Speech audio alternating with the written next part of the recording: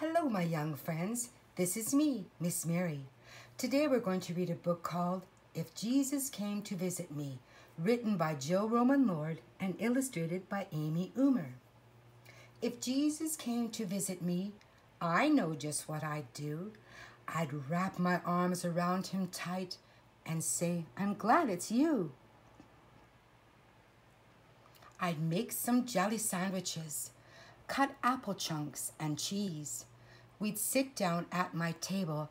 I'd say, may I serve you, please?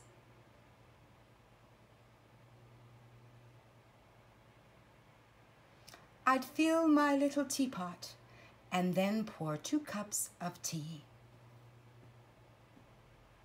I'd thank God for the food we have, and he'd say thanks to me.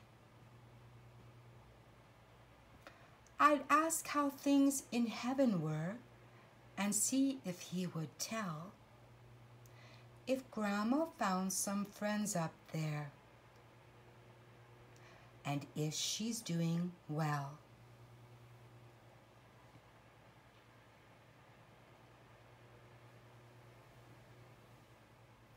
I'd ask if we might take a walk on such a gorgeous day. We'd search for figures in the clouds. I'd show him where I play.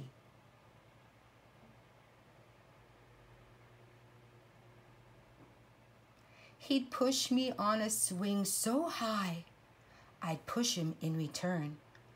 I'd say I had more things to ask and so much more to learn. I'd say I have some questions that I'd like to ask you now. Like, why is the sky so blue, not green? And how do cats meow?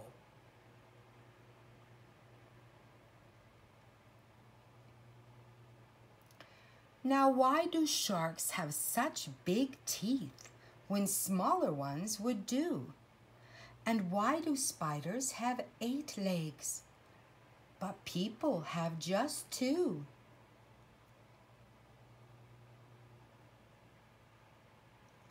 And why did God make ostriches with wings that cannot fly?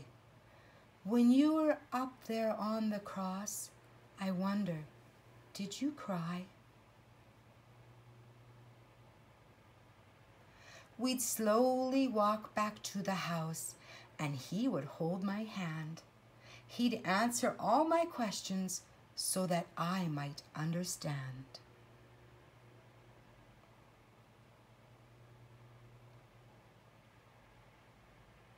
I'd want to give him something so that he'd remember me.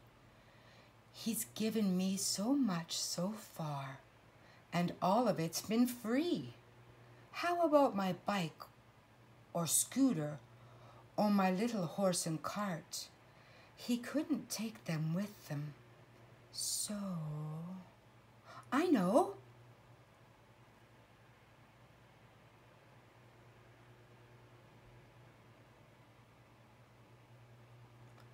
I'll give my heart.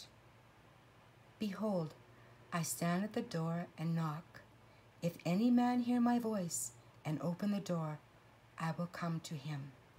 Revelation 3:20. Thanks for listening.